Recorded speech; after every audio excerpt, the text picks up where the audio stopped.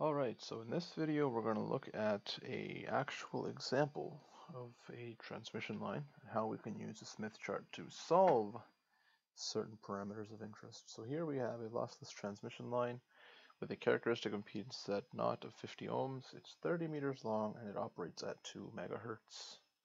The line is terminated with a load of 60 plus J40 ohms. It says if the speed U is equal to 0.6 times the speed of light, find the reflection coefficient, the standing wave ratio, and the input impedance.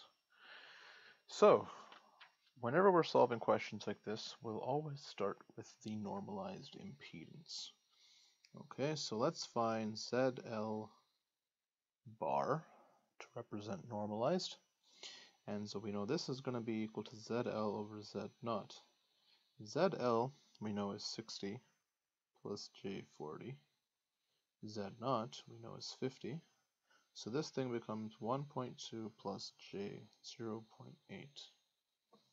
Okay, so now let's go ahead and take a look at our Smith chart. So if we look at the Smith chart, we have 1.2 as our real and 0.8 as our imaginary. So 0.8 on the imaginary is actually this circle right here. Okay. Now 1.2 on the real is actually this circle right here. So now where do these two intersect? They intersect right at this point here. So I'll get rid of these just to make sure it's not super convoluted, but we know that this point here is ZL, and we'll put a bar there, normalized. Okay, so now, though usually the next step what we do is we need to find the reflection coefficient. Well, we need to find that in this question anyways. But how do we do that? So what I've gone ahead and done here initially beforehand is I've drawn here these lines and such. Well, this one I guess we don't really even need to do that. We can just get rid of you and we can redraw a line from the origin to that point like so.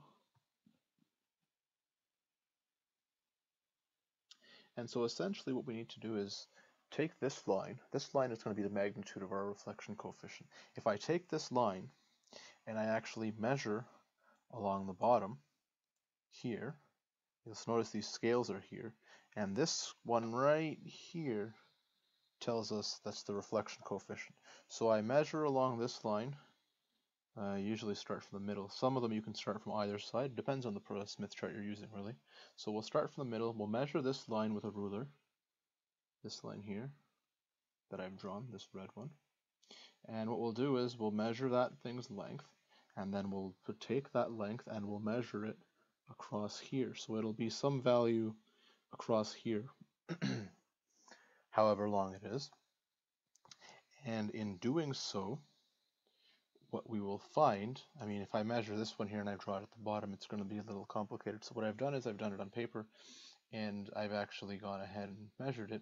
If you actually measure, what you will find is that this line is actually corresponds to a 0.35 approximately.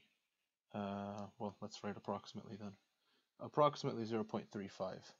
If I take that line and I come along this, so in this case it'll be the bottommost, because if you notice here, reflection coefficient is this last line, so 0.35 is, the whole thing line actually is going to be about something like this, okay?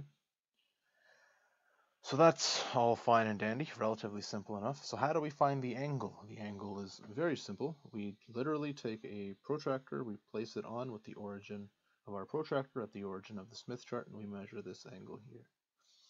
Measuring that angle will give us the angle of the reflection coefficient.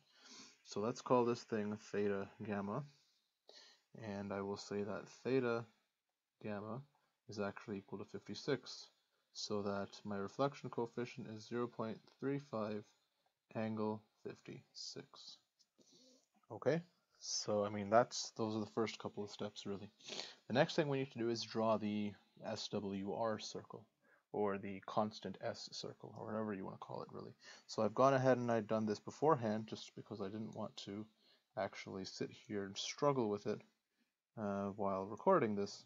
So that right there is a circle of constant, well, more or less, I would say, is constant S circle. I mean, you're allowed to be off by a little bit. No one's going to hold a gun to your head if the answer is 1.1 and you get 1.2 or something like that. These are rough sort of things to understand trends more than specific values. So if I look at this thing and I want to find the SWR for part B, so this was part A, part B is SWR. Now if you recall from the previous video, or the video on the Smith chart basics, the SWR is going to be this point right here. So the SWR is the point where that S circle, which is the one that runs through the load impedance, is along the real axis.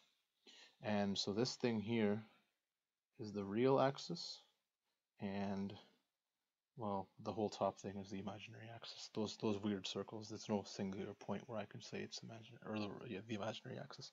But the real axis is gamma r is along this horizontal axis.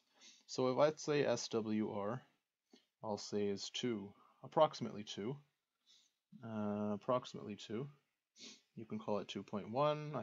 I would even go as far as saying like 2.3 is well, let's say 2.1. 2.2 or 2.3. So it can be any one of these. It can be in a little area. So if you pick any of these as your answer, I would still give it, the right thing. I mean, if this is the circle you have, and all of a sudden you're saying SWR equals 8, okay, you have a problem. But if you're 2, 2.1, or 1.9 even, 2.1, 2.05, something like that, you should be fine. Next part is the input impedance. Now this part is a little more involved. So we want the input impedance. Now how do we find the input impedance? So to find the input impedance, first we need to find how long the line is in terms of wavelengths. So first we need to find the wavelength. So we have lambda is going to equal u over f. Now this is basic wave theory. So if you recall, this is actually 0.6 times c. C is 3 times 10 to the 8. The frequency is given as 2 megahertz, so 2 times 10 to the 6 should be given in the question. It is. And now, so if we actually divide this out, you'll find this is 90 meters. Okay, so now we need to convert the length of the line into wavelengths. So we want to know how long the line is in terms of wavelengths, because the Smith chart we define in terms of wavelengths. So then we can say that, let's call it L equals 30 meters, right? And so now if I divide 30 by the 90, then I should know how long it is in terms of wavelength. So what I have here is, let's say L lambda we'll call, which is L in terms of wavelengths, is actually going to be L divided by lambda, which is going to be 30 over 90, right? So this is a third, 1 over 3. So essentially what this means is that L equals lambda over 3. Right? So this is really the useful thing to realize. I can write 0.33333, but let's not do that. Just because this way it'll be relatively simple. So if you recall in the previous, in the Smith chart basics video, we talked about the single revolution. Single revolution around the Smith chart is lambda over 2. Right? So the whole thing is lambda over 2, and what that means is 1 revolution is 360 degrees. So if lambda over 2, so let's say lambda over 2 equals 360, then lambda itself is going to be 720. So now what's lambda over 3? Then lambda over 3 is going to be 240. So I know that my line is, in terms of wavelengths and all that, in all the terms of degrees and all this kind of stuff, is 240 degrees if I want to actually represent it on this Smith chart here. So what happens here now? So if I am at my load here in this ZL, this is my load. What that means is if I were to consider, just imagine for a sec, my transmission line looks something like this.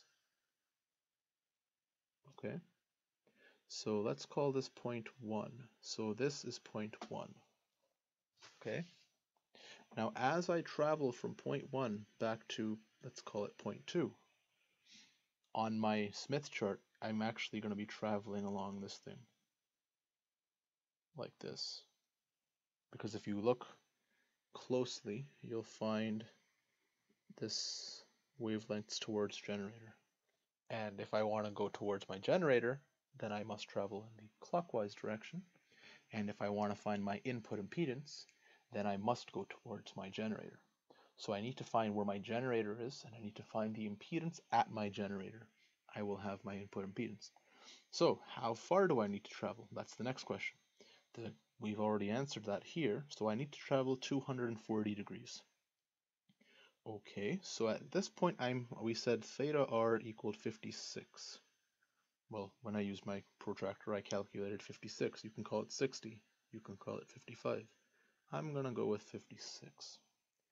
Okay, so if I go from there, 56, so 56 will be to here. So if I come to my horizontal, I'll have gone 56. Then if I go all the way across to the other side of the horizontal, I'll have gone 56 plus 180. So that's 6, 3, 1, 2, 236. So I need to go about 4 degrees higher now. So I don't know, 4 degrees. You can actually look at it if you want on your protractor. I'm just going to eyeball it and say that 4 degrees will be, if that's 170, let's call it this point right here. So let's get rid of this line, just so it's not all convoluted and such. So let's draw a line straight from the origin to that point. Well, that's not very straight, is it?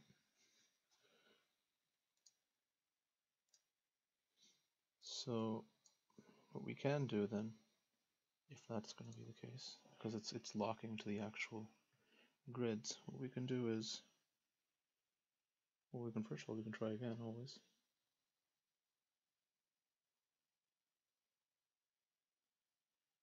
Much better. So let's take that. I'll take it. No problem. So I'm going to call this point what? Let's call it Zn. Okay, so the impedance of the point Zn is going to have to be the point on this S circle. So we want to stay on this S circle because this S circle is unique to this problem. Okay, so I'm going to call this Z. Well, I've already used purple. I should probably use a different color. Let's use this one then here. So this point here is going to be Zn.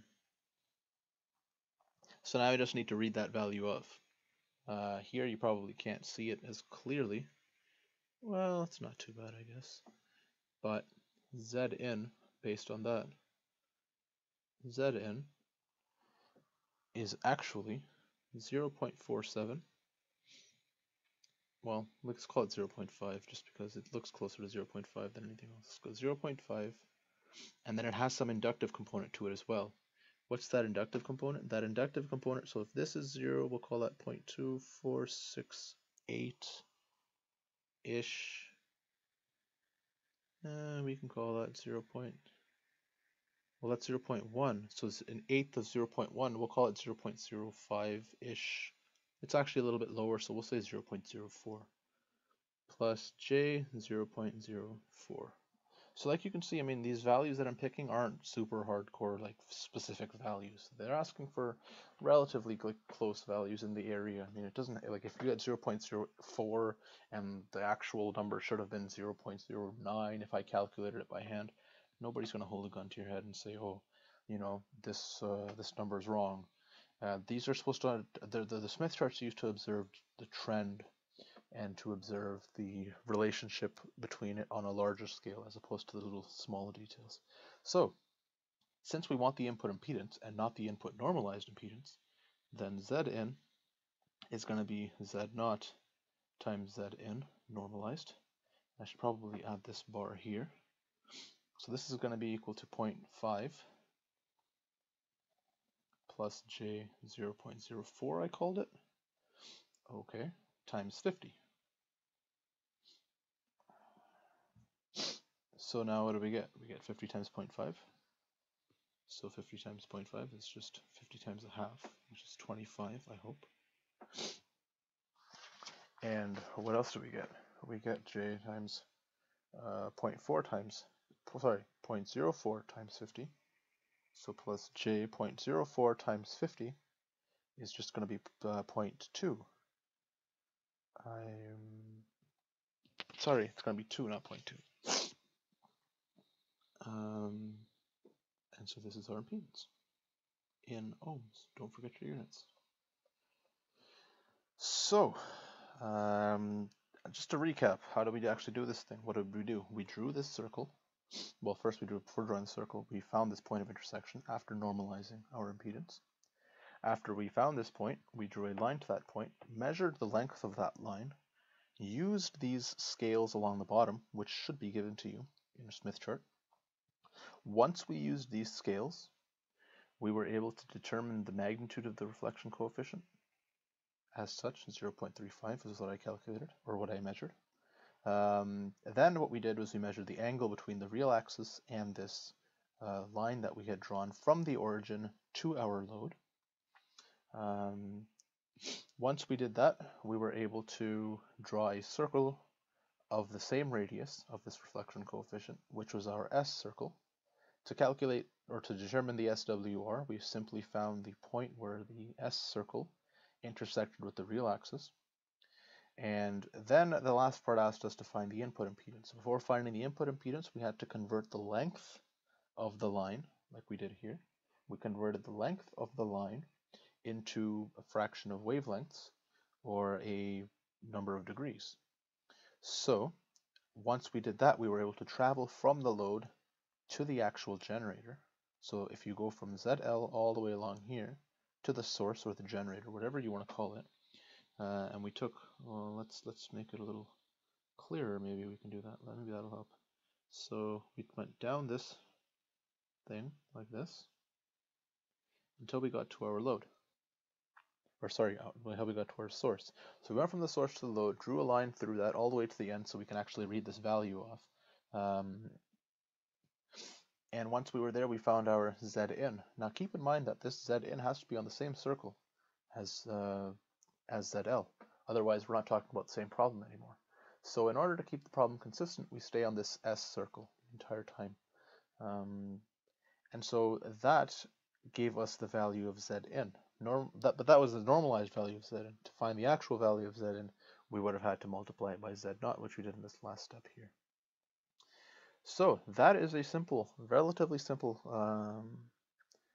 question on using the Smith chart. I hope you found this to be useful. I will be doing more. They will be uploaded in the future. More problems on the Smith chart, and maybe more complicated problems on the Smith chart as well.